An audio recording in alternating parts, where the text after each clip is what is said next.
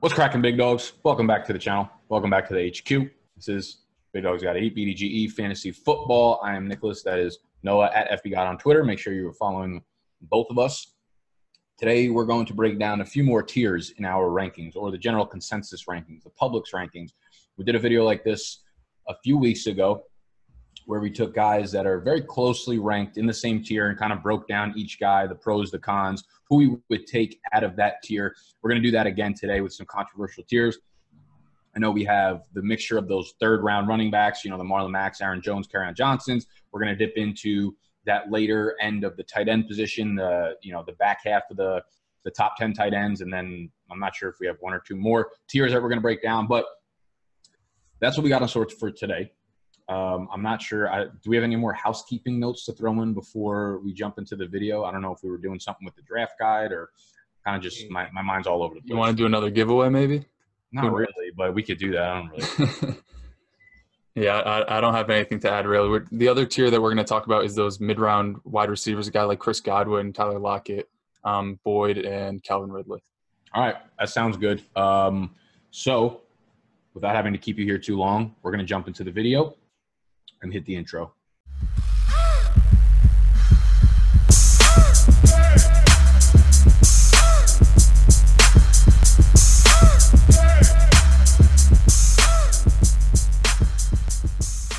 All right, so this first tier we're going to break down, and if at any point you're enjoying the video, let us know that by, 1, showing us a comment down below, 2, hitting that thumbs up button. All you got to do is scroll down a little bit.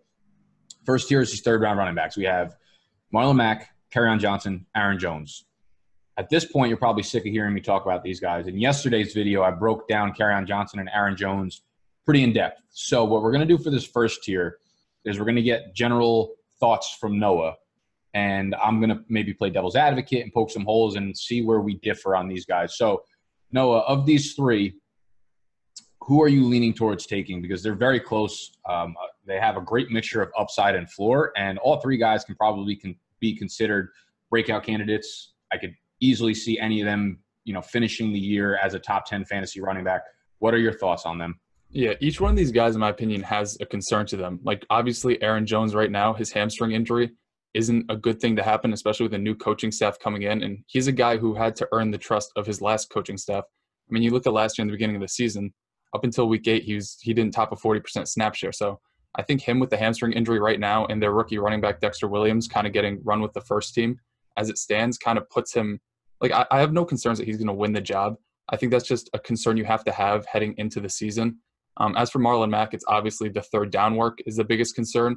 But as we'll get into it later, I'll bring up a point that I think kind of helps him. I think Paris Campbell actually helps him, that addition, but this is just general thoughts. And then obviously with Kerryon Johnson, they cut Theo Riddick, which is a good sign. It shows that they have confidence in him taking over that third down role. But at the same time, they bring in CJ Anderson, who we saw last year on fresh legs really produce. And I think he's going to maybe eat into that goal line work because even last year with LeGarrette Blount, who was like 35 years old and 350 pounds, like he took 11 goal line touches and Kerryon Johnson only had 2. And I know Kerryon played a limited season, but he didn't show that he could not outproduce, but like outtouch LeGarrette Blount on the goal line. And I think CJ Anderson kind of has that same build where he's just going to be used in short yardage situations. Yeah, it makes a lot of sense. I wonder if LeGarrette Blount, you say 35 years old, 350 pounds. You think? Yeah, I'll be off at like 10 on both, 10 and 100 on both.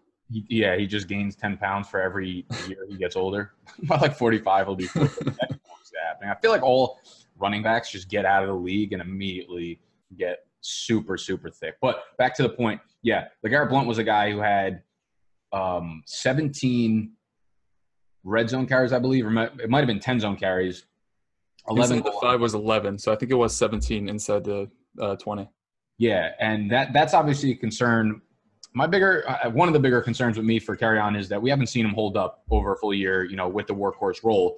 And they started getting more acclimated to it and giving him those touches. And those 5 weeks, there was a bye in week 6.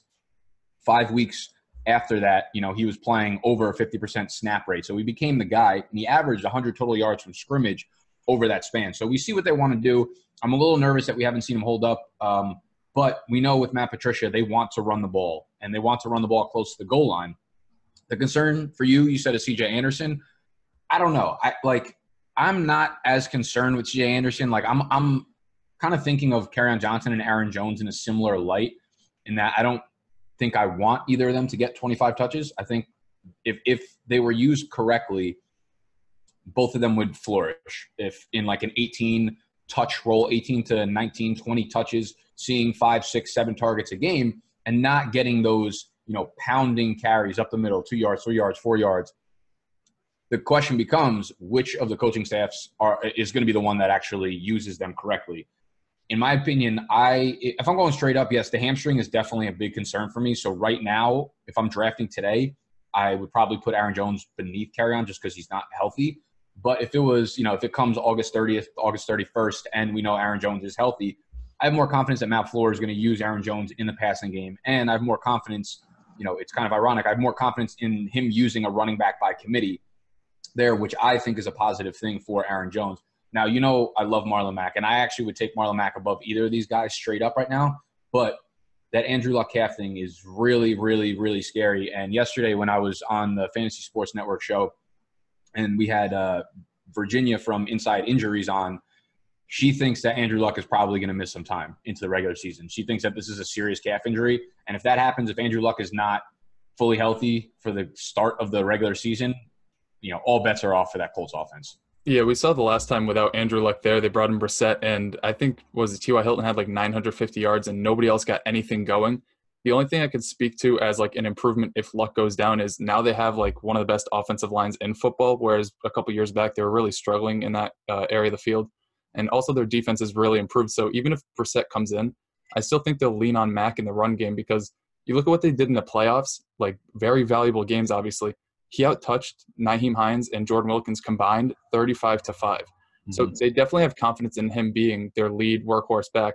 Now, is he going to get all 3 down carries? Is he going to be there on 3rd down? It's up in the air because even the coach came out and said that Paris Campbell is going to take away from Nyheim Hines' role. And I think the fact that they bring in Campbell means on some 3rd down, because Mack isn't like a terrible pass catcher. He had like a 10% college target share and it was like 78th percentile or something like that. I think Campbell being there, running out of the slot, doing a lot of the same things that Nyheim Hines can do, gives way for Marlon Mack to really play on 3rd downs and give like a rushing threat on 3rd downs. Because when Nyheim Hines is out there, like the defense doesn't expect him to run up the middle if it's like 3rd and 5, whereas Marlon Mack can do that. Yeah, if Luck misses time, I think, I said all bets are off for the Colts, but I just meant at where they're currently being drafted. Like him and Hilton, Marlon Mack and Hilton are both basically 3rd round picks right now. This would obviously affect Hilton a lot more than it would affect Mack because if you look at Mack's situation with the offensive line, the offense overall, we've seen a guy like Ezekiel Elliott succeed in an offense where, it was even prior to Dak Prescott. Actually, no, wait, they came in the same year, right? Yeah, they were both rookies. Okay, yeah, but Dak wasn't a prolific – it's not like Dak was a prolific quarterback or whatever. So we've seen running backs succeed with bad quarterbacks, but in a very solid offense overall. So it would definitely hurt Marlon Mack not having Andrew Luck there because he'll be the one who sustains drives and gets the passing downs going and gets the chains moving and stuff. But for Marlon Mack, if he misses time, if Andrew Luck misses time, I don't think it's as big of a hit as people will probably make it out to be because he'll still be the main goal line carrier. He'll still be the main guy who gets the carries in between the 20s.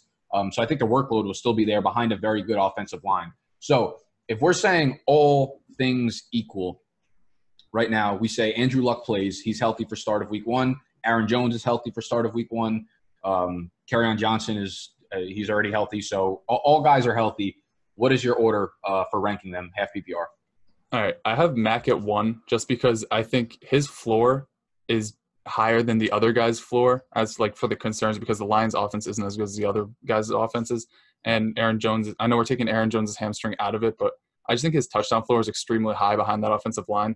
And he also has just as high of a ceiling, so I feel safer betting on him. Assuming Aaron Jones' hamstring is healthy, I would put him at number 2 just because he has pretty much the same role as we're going to see out of Kerryon, a guy who's going to get Aaron Jones kind of has like an easier path to touches on the goal line because even last year he was their goal line back and mostly their 3rd down back when Ty Montgomery left. So I'm going to put him 2nd because he has that full 3-down workload in a very good offense, much better than the Lions. And then I'll put Kerryon Johnson 3rd. But any one of these guys I think really has the floor of like a top 20 running back while they can all reach they can teeter on that RB5 like upside.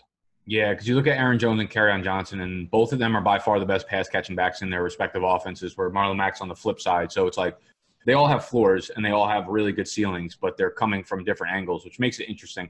I would throw Kerryon as the number 3, also just because of the offense. Like if you're going to break it, they're all very close. Like I like all 3 backs, but if you're going to break the tie, I would play it safe and probably pass on the guy in the Detroit offense who has, their offense is just as likely to be really bad and slow and not having a lot of scoring opportunities as it is to be actually good. And when you look at Green Bay or Indy, if, their quarterbacks are healthy, you're going to assume that they're going to be, top 3, top 5, top 7 in scoring. And that always benefits the running backs in their respective offenses. Yeah, quick question. Like, not taking all things equal, if Andrew Luck misses time and if Aaron Jones doesn't really do anything in training camp and this lingers, where would you rank these guys? Because I think I would put Aaron Jones 3rd.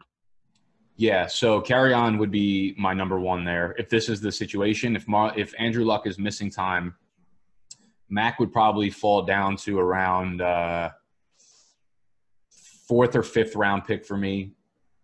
If we haven't seen anything out of Aaron Jones, I don't want to say he's off my draft board, but he's going to be moved down significantly because, I like to say in fantasy football, don't find injuries because they will find you. So I'm super hesitant to draft anyone, regardless of their talent or their situation, who are coming into the year less than 100% because they are trying to get on the field. These are athletes, right? They just want to play and they're ready to play, but they're not physically ready to play. So they end up re-injuring themselves. So if we go by, and I mean, there's still a month before the season, so I can't imagine Aaron Jones not being healthy.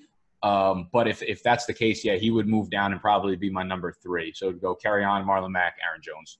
Yeah, and even if it doesn't, I still think he has injury concerns because wasn't he the guy in the offseason that they were saying went down to a 5.6% body fat and lost weight? Yeah, that's why he needs to be used in a role that's going to benefit him and not people really are Aaron Jones so talented, he needs to be the featured workhorse. It's you don't want Aaron Jones getting 25 touches. That's not going to end well for your fantasy team. Yeah, and guys like that who are efficient on limited touches like an Alvin Kamara, if they get 15 to 18 touches a week in an offense like that and they get the valuable touches on 3rd down and by the goal line, that I would take that 9 times out of 10 over a guy who's going to get 20 touches on the Lions offense. I know Kerryon's there right now, but I think that role in the Green Bay offense is so much more valuable than half the teams in the league. Yeah, exactly. So those are our thoughts on those 3rd-round running backs. If you have any more questions about them, you can obviously drop them in the comment section. We'll do our best to get around to any and all comments. Let's move on to the second tier of players. Now, this is that wide receiver group that's at the end of the 4th round, early 5th round, all with actually, they're all in pretty different situations, but I feel like you can lump them into a tier. They're all very young wide receivers. They're all exciting, probably because we actually haven't seen their ceilings yet. And I'm sure a couple of them will not hit their ceiling this year. A couple of them probably will, and will end up moving into, the top 15, top 12 fantasy running backs. We're talking about Tyler Lockett, Calvin Ridley, Tyler Boyd, and Chris Godwin. Who are you taking here atop this list and why? All right, so at first, going into this blind, I was thinking Tyler Lockett all the way because he's going to be the number 1, and he's paired with a quarterback that loves to throw the ball deep, and he's a deep ball receiver.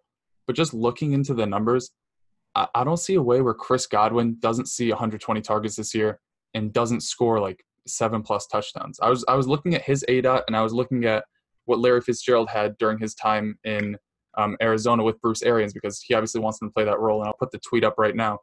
I'll read it off to you guys. So Larry Fitzgerald's ADOT over those 5 years was an average of 9.02. Chris Godwin last year was at 11.9.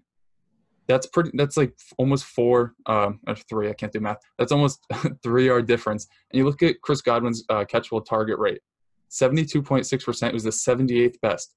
Then you look at Adam Humphries, who's running out of the slot, not quite the Larry Fitzgerald role because he's a much smaller guy and not as dynamic, but his ADOT was 6.7, which was closer to Larry's than Godwin was. His catchable target rate was 86.5%, the 13th best rate.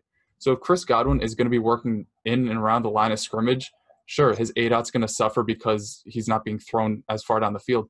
But the targets he's going to get are going to be so much more accurate. He's actually going to catch the ball this time because it's not like he's dropping the ball. It's just that they're not reaching him because Jameis Winston isn't known for his accuracy. That's probably the least known thing he's known for. And you look at the least known thing he's known for. Yeah, whatever. I don't know how to say it. you look at the games when he's played over 70% of the snaps, he was on pace for 126 targets and only 46 catches. So his target rate was very high in the games that he actually played, but the catchable targets just weren't there. And I think him running out of the slot, probably going to see 120 targets, which is about like a 19.5% target share based on last year's volume. I think it's just going to bring so much value to him, especially because he's a guy who's going to work in the red zone. He led the team in red zone targets last year. He led the team in inside the 10-yard line targets. So I think his role brings him a really high floor, and he has the ceiling of a top 10 wide receiver just because he's been used in high-value situations. Yeah, it feels like all of these receivers have high floors. And I guess maybe the tiebreaker would almost be who has the highest ceiling of these guys, you know, because you have Lockett, who should be taking over as the number one, but it's not a high-powered passing offense, right? Like Vegas has Russell Wilson pegged at like 3,600 passing yards for the year as his over-under, which is mind-blowing, but probably realistic. And you have Calvin Ridley, who is dealing with a hamstring injury, which makes me a little bit nervous about him.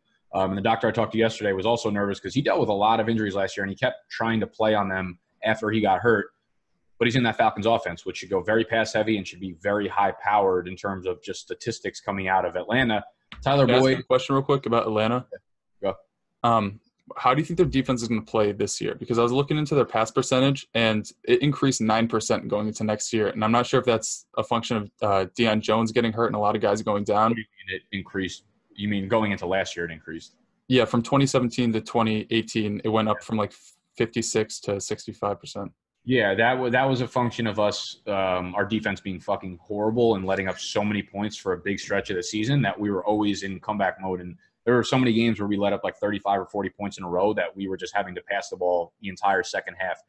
My concern still is, you know, everyone's really high on Atlanta. I still don't think our defense is that good. This is something we've struggled with for almost like 3 or 4 straight years now. We don't have a pass rush. And we've been saying like Dan Quinn coming over from Seattle from the Legion of Boom is going to fix things, but it's been so long and it hasn't been fixed, and we don't get pressure on the quarterback. And that ultimately equates to usually how well a defense plays overall over the long run. That's my concern. We were assuming last year that our defense was going to be good. All the players got hurt, so it gives us an excuse to say that's why. I'm not completely sold on the defense being that good. So this could be a situation where the defense is still not good and we're passing the ball a lot. But, yeah, that's why we pass the ball so much. I don't think it was necessarily that just like, oh, we want to sling the ball with Matt Ryan. And Devonta Freeman got hurt, so we didn't have like a pure rusher, you know, for early downs. Mm-hmm. Yeah, I totally get that. And I think it's kind of the same case for Tyler Lockett this year. And you look at the defense and the pieces that they lost, not due to injury, but they're just out of town. They lost Earl Thomas. Frank Clark is gone. And then going into 2018, they had no Richard Sherman. They had no Cam Chancellor. They weren't nearly the defense they have been in the past. And I think losing those 2 additional pieces this offseason, and their first-round rookie, LJ Collier, is already dealing with injuries. Yeah. I think that they might be forced to throw a little bit more because they're in a division where they face the Rams, who are a high-powered offense. They face the Cardinals, who are a high-powered offense, or supposed to be, and even the 49ers this year. So I could see Russell Wilson topping like 30 attempts a game, which would come out to 480 attempts for a 16-game season. And that's not like too bold to say because last year was the first time he fell below that mark since like 2014. Yeah. So I think Lockett's going to have easily over 100 targets, and I think he has the ceiling of getting around 120 this year. And just the valuable looks he's going to get down the field and out of the slot with DK Metcalf kind of like opening up the field for him. I think he's got an extremely high ceiling too. I just think his week-to-week volatility is why I prefer a guy like Chris Godwin over him. I don't know why. I just like can't sell myself on Chris Godwin over Lockett. But when you look at I think what's going to happen is this Bucs team is still going to be a shit show for the most part. Their defense is going to be terrible. Their offensive line is probably going to be bad. So I think like even if you know, Bruce Arians coming in is going to make the offense more efficient, whatever. I see a lot of garbage time happening. That's definitely where Chris Godwin can eat. So it's probably me needing to step back and look at it objectively and being like, it doesn't matter if that team is good or if you think Chris Godwin is good, because I think from a volume standpoint, it's going to be there because they're going to throw the ball a lot. So for right now, I'm probably still taking Lockett over Godwin, but it's close. I would go Lockett, Godwin. Right now, I'm going to take Tyler Boyd over Ridley because of the hamstring injury, but Tyler Boyd would probably be typically a close fourth if Ridley is healthy. Yeah, right now I have it Godwin 1, Lockett 2, Boyd 3, and Ridley 4 because of Ridley's hamstring injury. I think he'll step into that wide receiver 2 role very easily this year in Atlanta. Yeah. And I just think having Matt Ryan, if he's healthy heading into the year, I'd easily put him ahead of Tyler Boyd, just because having Matt Ryan and being the number 2 in that offense, I think is more valuable than being like the 1 or 2, depending on AJ Green playing with Andy Dalton. Yeah, exactly. It's like I love Boyd as a player, but now it becomes a very tough decision. It becomes tough to actually draft him in this group of guys. He was just such a good value when he was in, the 8th, the 7th, even like the 6th round. Now it's the early 5th, and you look at, like I said, most of these guys have great floors, right? Who has the best ceiling? You could probably easily argue that his ceiling is the lowest of these 3 just because of the offense that he's going to be in. So I would probably put Boyd 4th, although I probably like him as a player more than I like Ridley, probably more than I like even Godwin too. But, it's fantasy. You have to look at the situation before you just look at the player and the talent, because the talent does not always translate into fantasy football production. Ready to move on to 3? I was just going to say, and it's not like AJ Green's going to get any better before the season starts. So I think Tyler Boyd's just going to keep rising up draft boards. I wouldn't be surprised if he's seen as a top 20 receiver. And at that point, I'd be kind of out, because you're taking him at or near his ceiling at that point.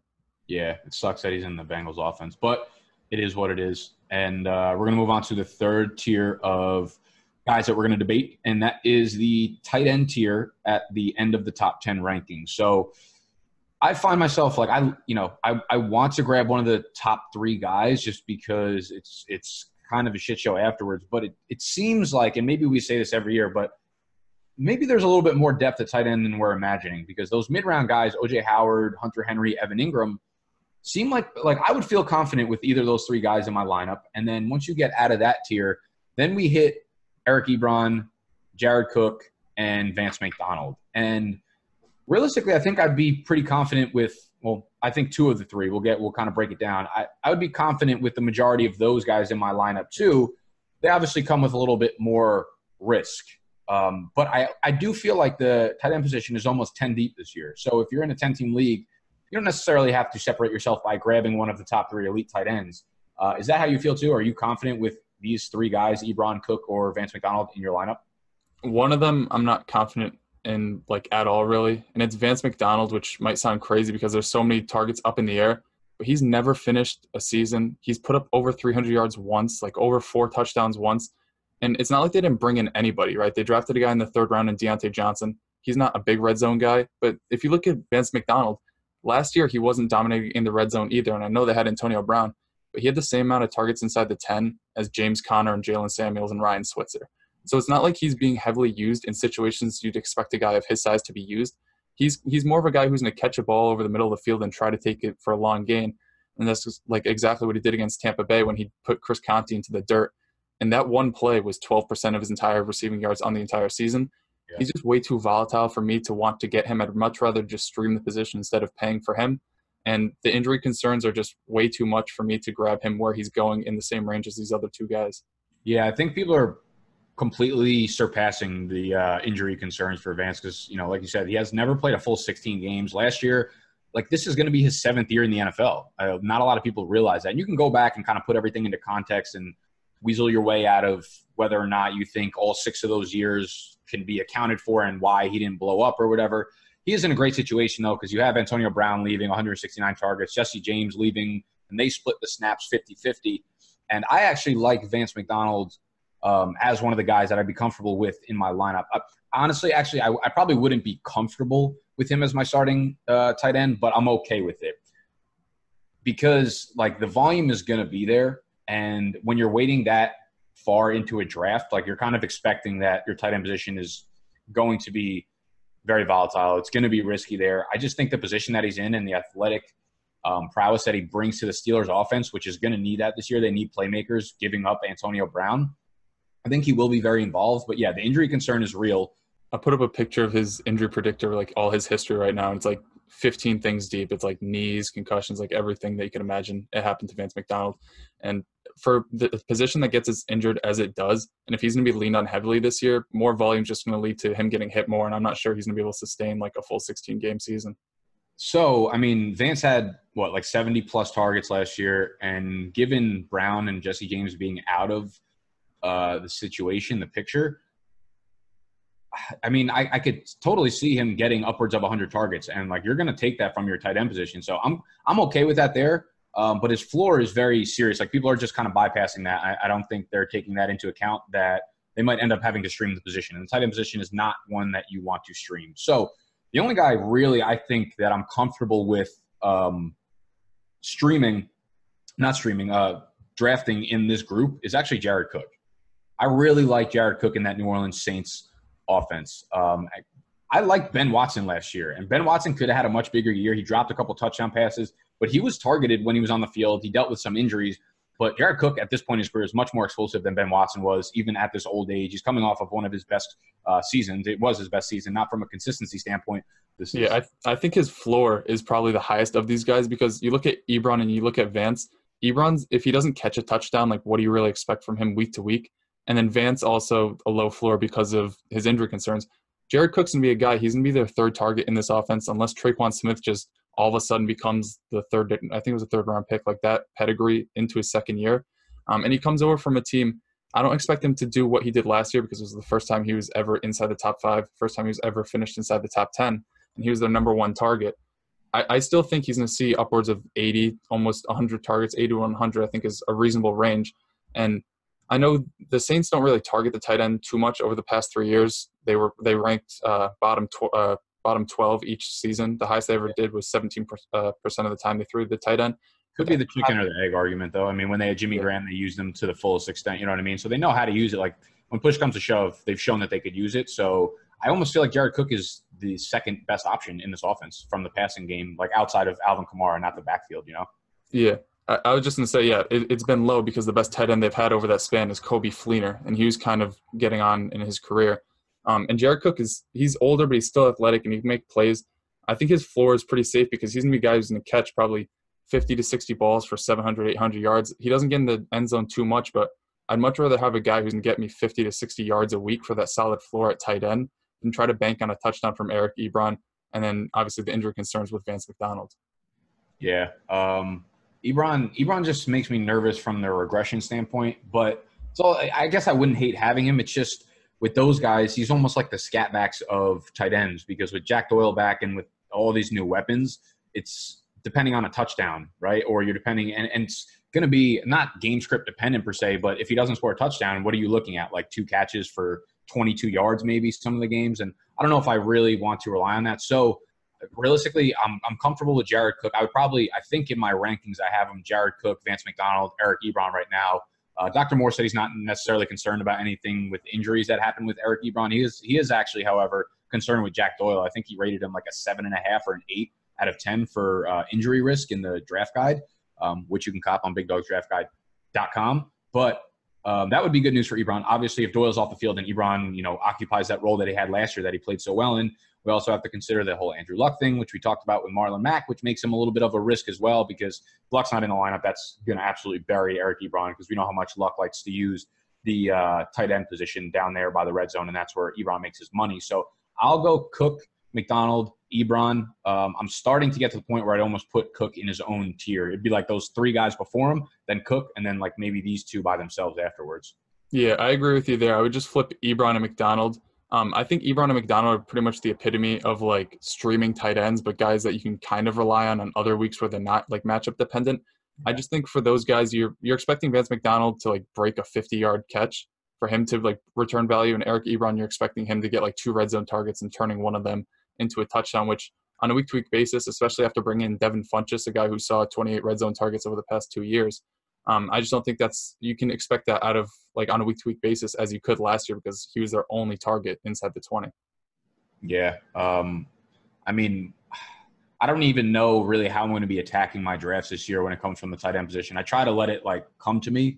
Sometimes I know going into drafts that I'm like, I want to target this guy or that guy. Every time I pick a tight end up front, I end up liking my team less. Like it's nice to see a George Kittle or Travis Kelce in your tight end spot, but that really screws you when it comes to your wide receiver 2 or your running back 2. So in a majority of drafts, you're probably going to end up with one of these 3 tight ends. So I hope that we kind of helped you break down these guys and decide which of the 3 that you like the most at the position, because it's probably going to be one of the 3 guys that you have in your lineup if you take a similar approach to your drafts as we do. I think that's all we got today for the video. Am I right, Noah? Yeah, that's all we got.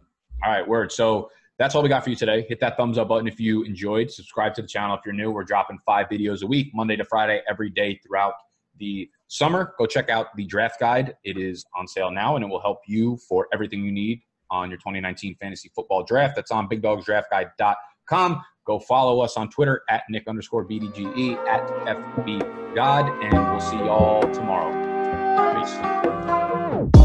Peace.